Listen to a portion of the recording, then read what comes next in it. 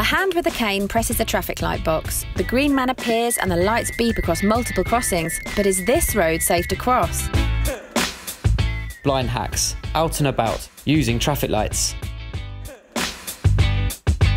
With a red man indicated, the hand returns to press the traffic light button, but then reaches down to the underside of the box to locate a small tactile cone, which is still, for now. When the red man turns to green, the cone starts to spin. The pedestrian knows it's their right of way to cross and with no traffic oncoming, walks across the road with their cane. Using traffic lights? Hacked. Guide dogs.